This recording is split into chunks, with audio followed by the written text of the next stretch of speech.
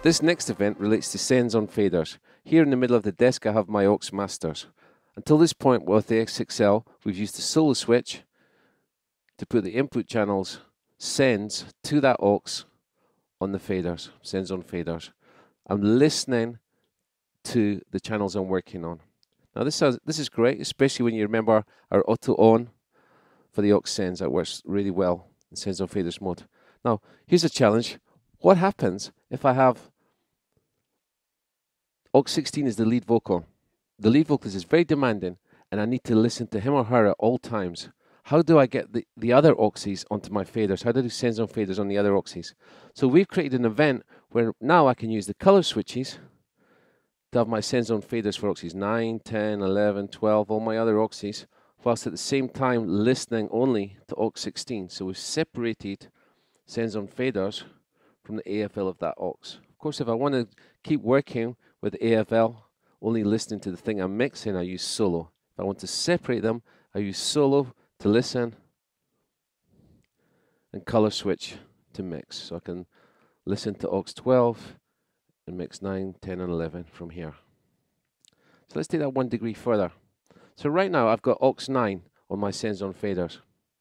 I have a lot of banks to get through to find all of the inputs that I could send to aux 9. What if I only want to see the channels that are currently switched on in the aux 9, the members of aux 9? I can just spill that aux with 2 taps of the attention key. And now I'm only seeing the channels that are switched on in aux 9. So basically it's a filter by on. So how about this one? So now I want to listen to aux 16. I want to only see the members of aux 16. And because there's more than 24 channels, I have here 3 different banks. If I want to stay listening to the thing that I'm mixing, to the aux that I'm mixing, and see only the members that are switched on in that aux, I can now just continue with the solo switch. So I'm listening to the aux I'm soloing, and I'm seeing on the faders only the channels included in that aux. You'll see that there's 2 movements. The first movement is putting the sends on faders for aux 11. The second movement is filtering by on. Okay, let's show you how we created that event.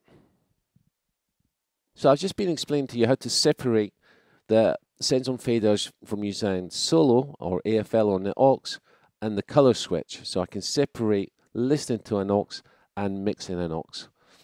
So before we start that, just a reminder, options, buses is where I will find the option to put my sends on faders to follow AFL from monitor bus A and from monitor bus B. Okay, back to the event. It's a very simple event actually. One event, aux auto flip I call it.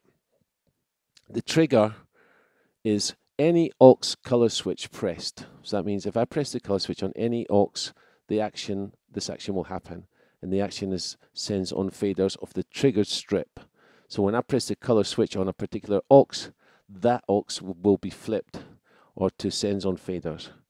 This action is a toggle and it's a latch. That means when I press it once, it will go to sends on faders. When I press it again, it will take it out of sends on faders. So where do I find these triggers and actions? Let's just delete the trigger. So it's a control switch. I don't want it for any strip, I just want it for the auxes. So here it is, any aux.